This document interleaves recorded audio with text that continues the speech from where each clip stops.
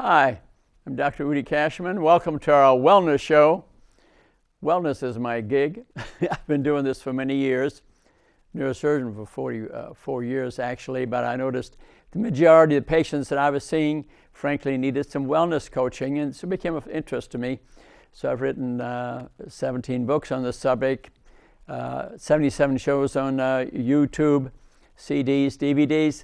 It's because I care about you and your health that what I found is that a lot of illnesses can be prevented through proper coaching and participation of the patient, and I frankly had to teach patients how to motivate them to do this through information. And that's what these shows, frankly, all about, and I appreciate you watching them.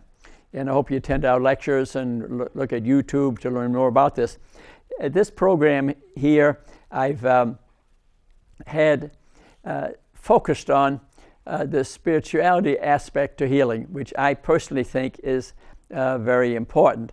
On other shows on this very program here, I've been teaching with some ministers the Daniel Plan, a very good book to read, book written by Mark Hyman, famous author, Blood Sugar Solutions, Mark Hyman, by Dr. Amen, very famous publisher also, and Rick Warren, a minister from Sacramento, who noticed how unhealthy his church members were.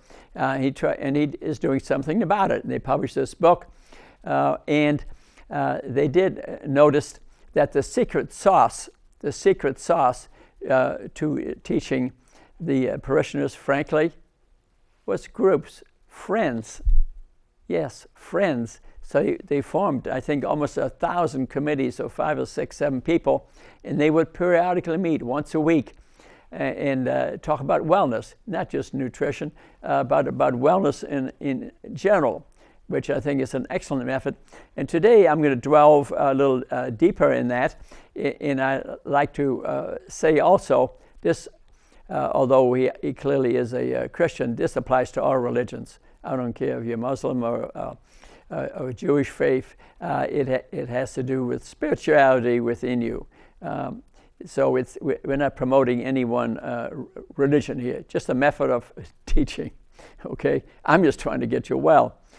So I formed the Daniel Plan. He incidentally uses faith, okay, food, fitness, focus, and friends, the 5 F's, to teach you how to become well. An excellent method. I highly recommend you read his book. They have a great website too, incidentally. Daniel Plan, a great website. You can learn an awful lot off their website. If anyone here, any church, any synagogue, no matter mosque, whatever, would like to invite me to speak to them about this, I gladly do so in the name of their religion, not mine, their religion, a way of teaching wellness. I volunteer to do this.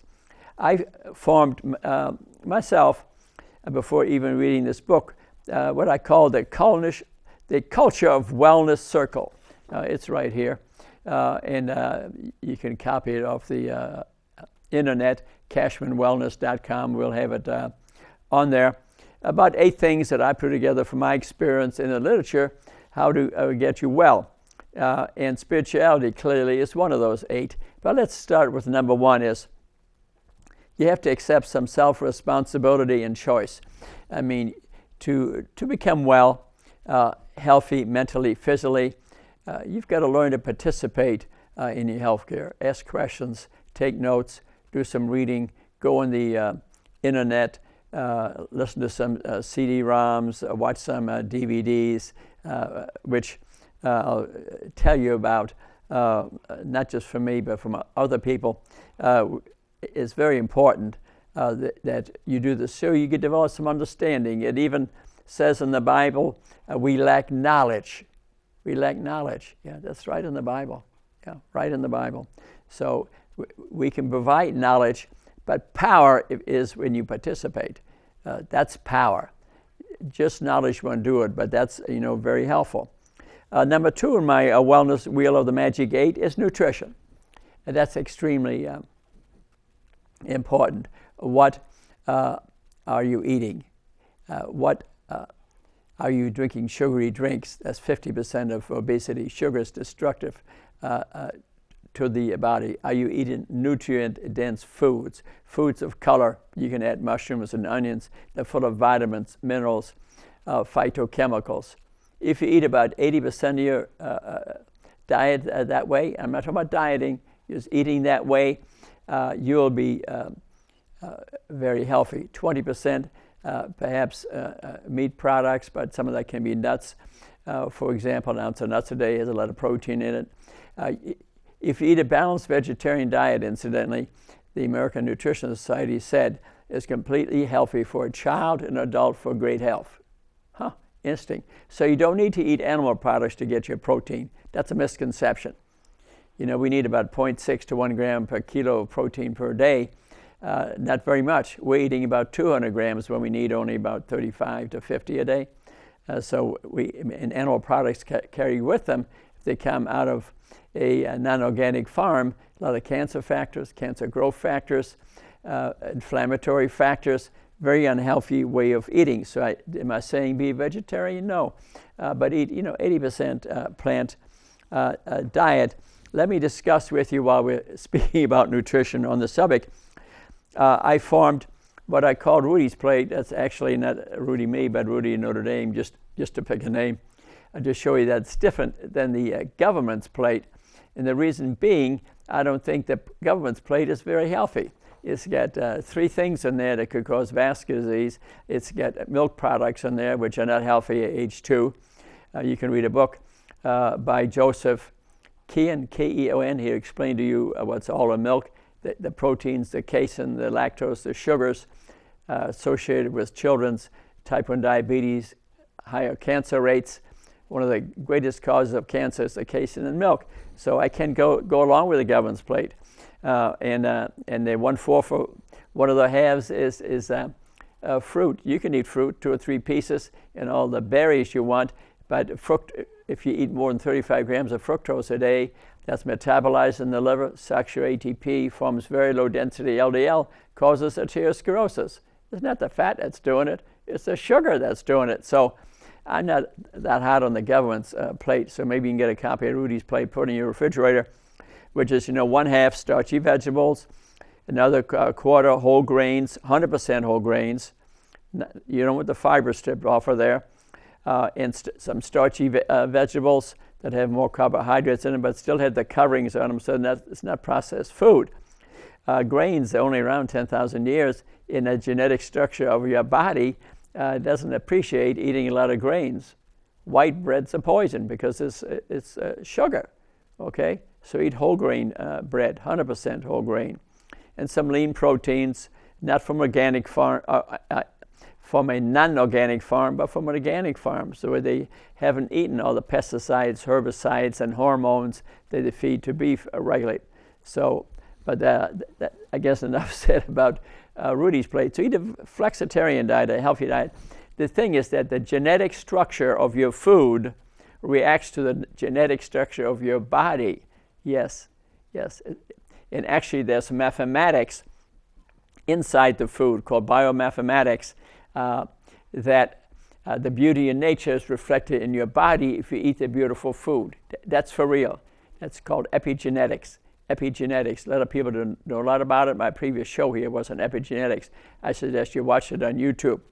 Your eyes will open up when you read it. How you can affect how, besides losing weight, your beauty through biomathematics, through what's called the golden triangle. This is real scientific stuff. And look at my lecture on epigenetics. You'll really learn quite a bit. But let's continue on the circle a little bit. Physical fitness, that's important. But if we exercise like anything, what do you burn in an hour? 200 calories. So if you're eating bad food, high-calorie food, just exercising is not going to do it. But exercising properly changes your mindset. That's important. You can burn 100 to 250 calories or so, unless you're doing something fairly extreme, and you'll improve your insulin resistance, for example, if you're pre-diabetic or diabetic, if you exercise regularly. So it's very important What's the minimum? Walk a half hour 5 days a week. Lift some light weights a half hour 3 days a week. That's the minimum. And I don't accept being partially or disabled, because we can do something in a wheelchair, whether you're paraplegic, quadriplegic, or all you can do is stand. Well, then do the exercises. Dance in place, for example. Dancing is one of the most fun exercises there is. High intensity intermittent training, which is when I get in a treadmill, I walk fairly briskly, say for a minute, and then slower for half a minute. That's high intensity intermittent training. I do 10 minutes on a treadmill, then I go on an elliptical for 5 minutes, fast 30 seconds, slow 30 seconds, then on a bike the same thing, 20 minutes, and the rest of the hour I spend doing core exercises to strengthen my core. You can go to YouTube Core, learn them. I have about 20 of those memorized. And the rest, I do some weights. I do an hour of that every day at a place that dropped the heck out of its price.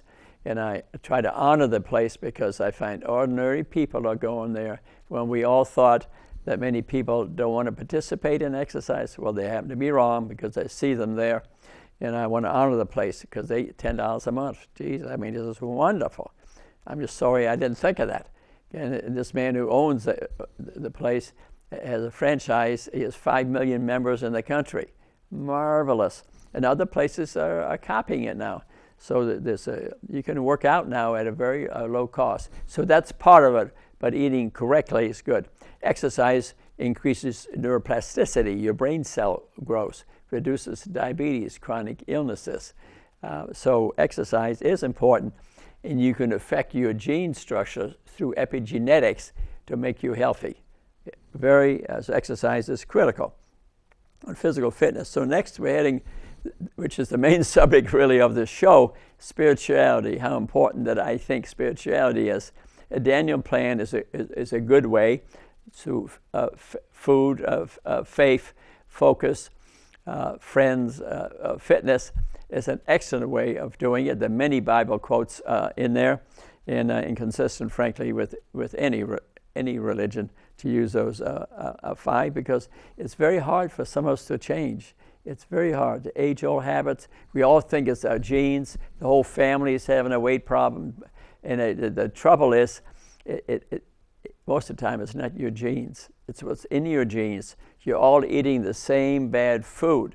And I'm not criticizing you for it. You have to gain some information. I encourage you, because if you get pre-diabetes, diabetes, you're going to have 20 years of disability. If you live that long, heart attack at a young age, increased rates of cancer. Remember Dr. Katz in Disease Proof Your Life wrote that 60% of cancer is totally preventable, 93% of types of diabetes, 80% of vascular disease, autoimmune diseases, all preventable through proper lifestyle.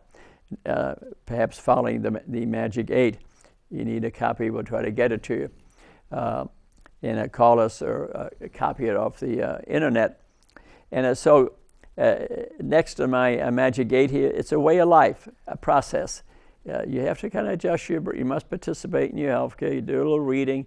You got to develop a friend. Remember in the Daniel plan, what's the juice? The juice is friends. Develop some friends. If your friend is terribly out of shape, and that's your best friend, and you hang around together, it's 177% chance that you'll both be ill at an early age. Wow. If you have a friend that has better health habits, they can help you.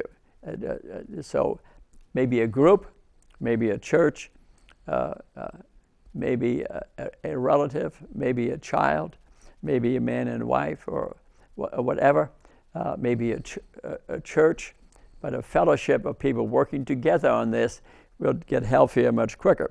So it needs to be a way of life. You have to think this way. Sign in your refrigerator, put the Magic 8 on there.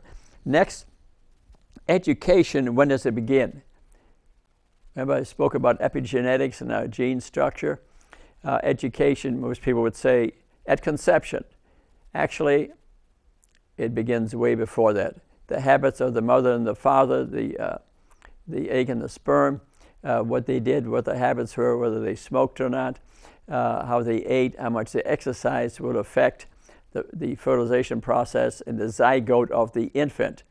But now it turns out through epigenetics that even their parents and their grandparents affect their genetic structure through epigenetics.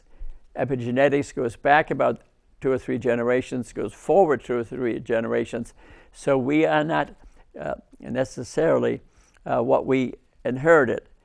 It's our lifestyle after that affects 98% of our genetic structure, genetic expression through enzymes by what we do.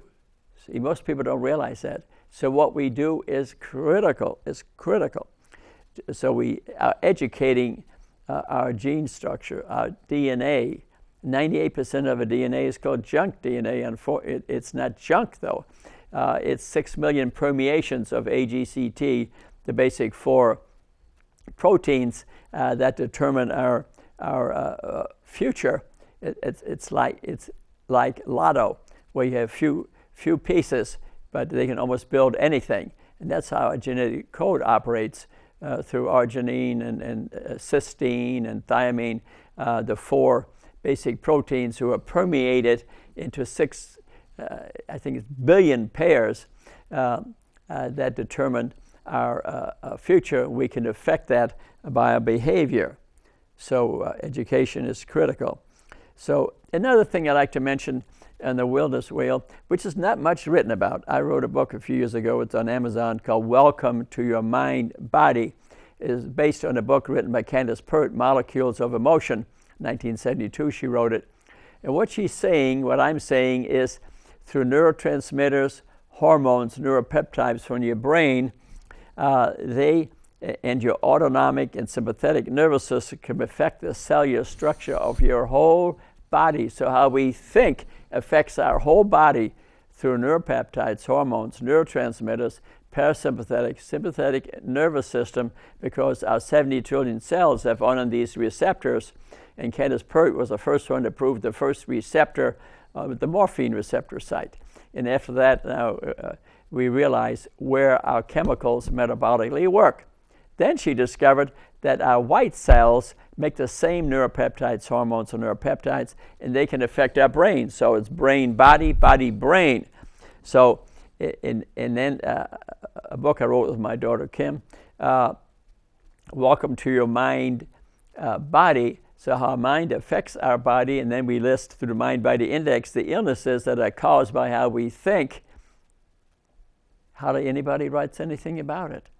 Headaches, atypical chest pain, irritable bowel, skin rashes, diarrhea, stress, depression, anxiety, all can be caused by the human mind and the white cell. So we can affect our immunity how we think, but yet hardly anybody writes about this.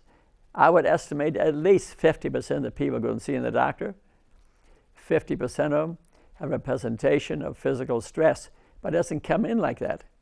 They don't come in and say what their physical stress is. They come in and say, I have a neck pain, I got a headache, I got diarrhea, I got skin rashes, I don't feel good, I'm depressed. And if the provider does not interpret that and does not know about that, they'll be often running on the results of your MRI scan or CT scan or blood test. MRI, 6-page long, which shows the natural process of aging, and to make a disease out of it. We need to fuse your back. I'm a neurosurgeon. I'm familiar with that. I saw that many times. So you must go to a doctor that does know some wellness and does appreciate and says to you, maybe, unless you fell out of an airplane, and what's going on in your life. Oh, my husband left me 3 months ago and lost my job last week. Don't you think that that could affect what's going on in your body through the neuropeptides, the neurotransmitters, and the hormones? Yes, it does. But very few people, it's not even taught in med school, are aware of this.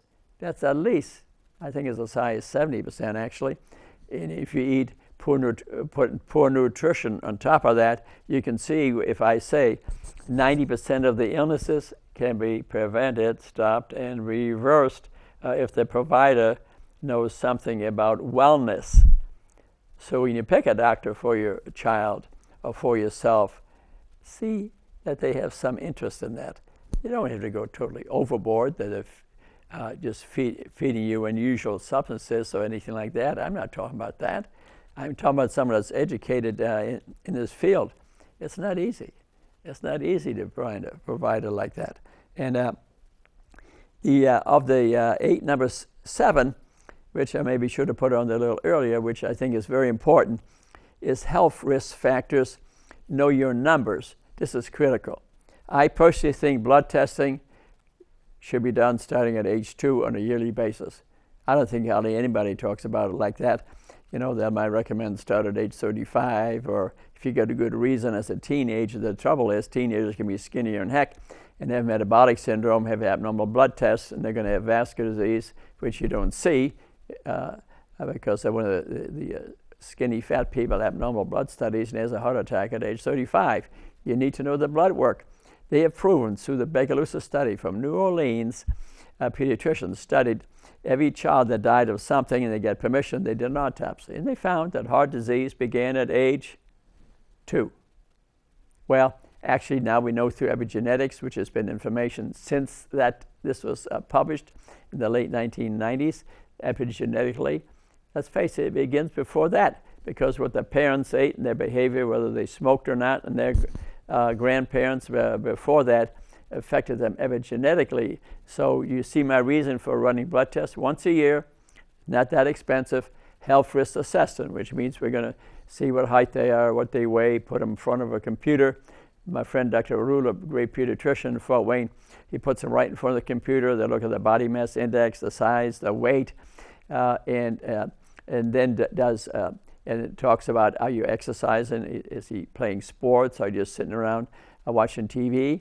And developing what's called sitting disease, which I'll talk about in a minute a little bit. And what is the child doing? And then check the blood work. But the blood work is checked inappropriately many times because we don't realize really what causes prediabetes and vascular disease. We know the answer, but it's not tested for. You need to know your very low density LDL, VLDL. It's an NMR test. Most of the time it has to be sent outside the where you usually get your blood work done. In the very low density LDL is what burrows in your vasculature and causes vascular disease. It's not the fat, it's the fructose in sugar that did that. And you need to know about that figure. You need to almost ask for it. They'll draw an HbA1c, your blood sugar, it's your sugar with a protein for 3 months, but that's stage 4 diabetes. That's stage 4 diabetes. You need to test a lot earlier than that. Stage 5 is amputations and blindness. Stage 1 is insulin resistance, elevated insulin level. How do you find that out?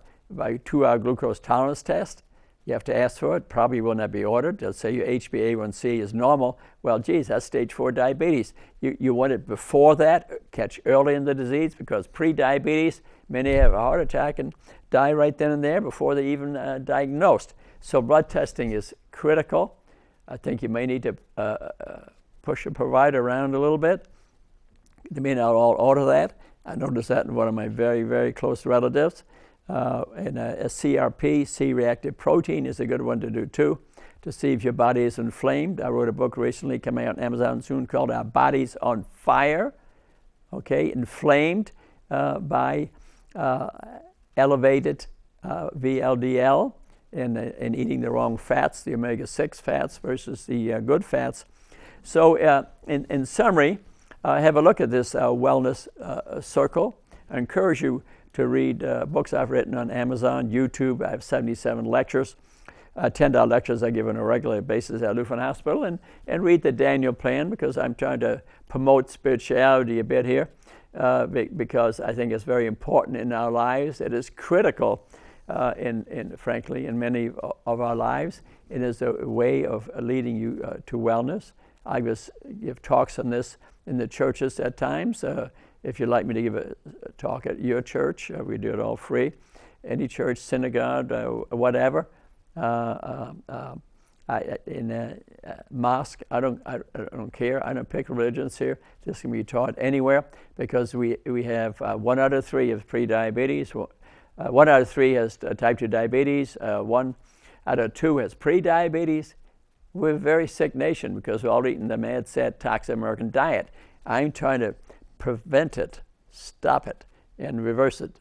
The news, frankly, is great. It can be done, especially through, I see you can catch my lecture called Epigenetics, which I did previously, be on YouTube, which explains how our lifestyle affects our genes, our telomeres, the end of the chromosomes. So that's good news. We can indeed participate in our health care and make us a lot healthier and prevent a lot of 80% of the illnesses at least. But you got to gather some information. You got to participate. Maybe do some reading. Maybe look at YouTube and my lectures and attend live lectures at Lutheran Hospital, which I've done for years. I give on preventing type 2 diabetes once a month. I do one on mind-body illnesses once a month. Could be migraine, headaches. It could be narcotic prescriptions. Try to educate you. You won't believe the last one I did. It was just on last Wednesday, 9 to 10. And I have this one is on 7 o'clock Mondays. The other one's 9 to 10 on Compass. The next one was on dancing, okay? How to use love, which Dean Ornish in his books brought up out of love, spirituality, and healing, which I agree with. It's not that simple, frankly. And I thank you very much for watching. I'm doing this because I love you all. Namaste. Join us in this venture. Send me a book. I'll meet you at Starbucks. We'll review it, attend my lectures, ask all the questions you want, and we'll get healthy and happy together and make you look good and be healthy too, because you're going to exercise and eat the right food. And help me to spread the gospel of good health. I love you all. Thank you very much. See you at the next lecture or the next show.